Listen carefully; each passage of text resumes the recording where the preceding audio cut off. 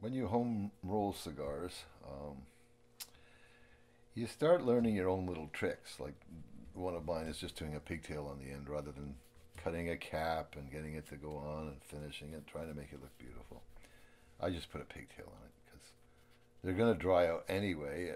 At least you want them to be about 70% humidity before when you smoke them. So you're going to cut this end off anyway. So why spend all that time making it look fancy? And in fact, many, many years ago when cigars were just starting, they used to use pig roll. That was the way they sold them.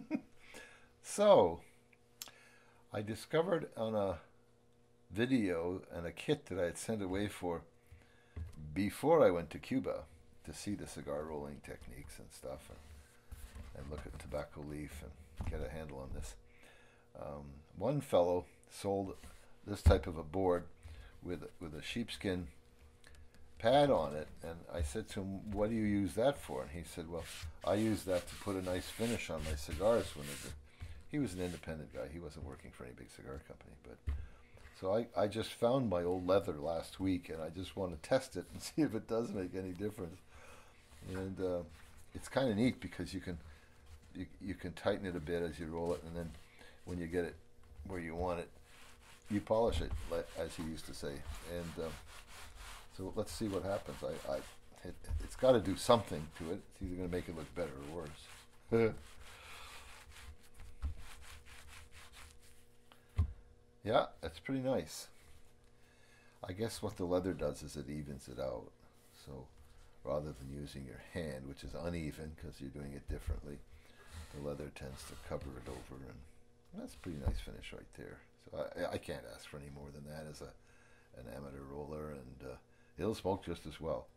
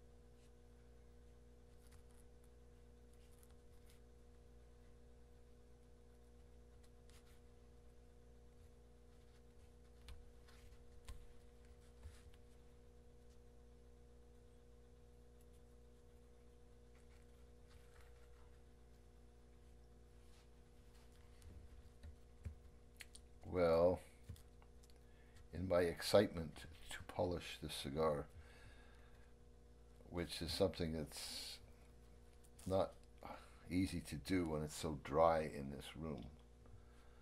Up here in the north, it gets very dry as the weather gets colder, and when I rolled this cigar, it ripped the sheet. It ripped the wrapper, which is a shame. But as I said earlier, tobacco's very forgiving, and since I'm the one that's going to smoke it, all I did was I took a little pectin glue and patched it up, and it'll be fine. It'll dry out and won't know the difference when I light it. It'll be great. So there it is, my wounded cigar.